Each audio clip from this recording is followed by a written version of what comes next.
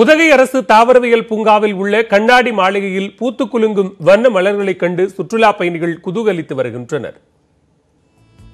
சர்வதேச சுற்றுலா தலமான உதகையில் இயற்கை எழில் கொஞ்சும் அழகை ரசிக்கவும், இங்கு நிலவும் இதமான சூழலை அனுபவிக்கவும் ஆண்டுதோறும் 30 லட்சத்திற்கும் மேற்பட்ட சுற்றுலா பயணிகள் வருகின்றனர். இங்குள்ள அரசு தாவரவியல் பூங்காவில் பசுமை போர்த்திய புல்வெளிகளும் பூத்துக் குலுங்கும் மலர்களும் பார்வையாளர்களை வெகுவாக கவர்ந்து வந்த நிலையில் சுற்றுலா பயணிகளை மேலும் மகிழ்விக்கும் விதமாக குறிப்பிட்ட வெப்பநிலையில் வளரக்கூடிய தாவரங்கள், மலர் செடிகளை வளர்ப்பதற்காக பிரத்யேகமாக 3 கண்ணாடி மாளிகைகள் அமைக்கப்பட்டன. போதிய பராமரிப்பில்லாமல் 2 கண்ணாடி மாளிகைகள் மூடப்பட்ட நிலையில் 20 கோடி ரூபாய் செலவில் அவை புதுப்பிக்கப்பட்டு திறக்கப்பட்டன. தற்போது இந்த கண்ணாடி மாளிகை முழுவதும் வண்ண மலர்கள் பூத்துக் குலுங்கி கண்களுக்கு விருந்து படைத்து வருகின்றனர்.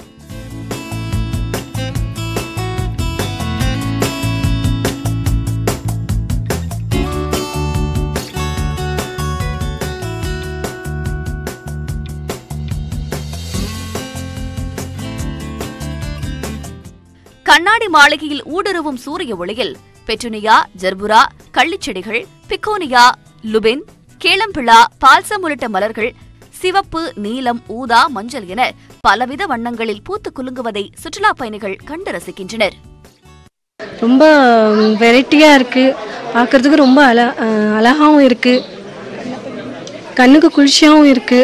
டிஃப்ரெண்ட்ஸான ஃப்ளவர்ஸ் எல்லாம் பார்க்க முடியுது. எங்கள் கிளாஸ் ஹவுஸில் இருக்க ஃப்ளவரை பார்த்தா எனக்கு ரொம்ப நல்லா இருக்குது, ரொம்ப எனர்ஜெட்டிக்காக இருக்குது. இந்த ஃப்ளவர்ஸை பார்த்தா நாமளும் வீட்டில் ஃப்ளவர்ஸை வளர்க்கணும்னு இருக்குது. தாவரவியல் பூங்காவில் வரும் மே மாதம் நடைபெறும் மலர் கண்காட்சிக்காக ஆயத்த பணிகள் நடைபெற்று வருகின்றன.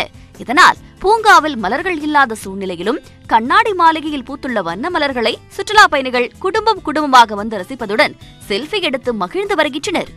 News18 செய்திகளுக்காக உதகையில் இருந்து செய்தியாளர் ஜார்ஜ் வெல்லியம்.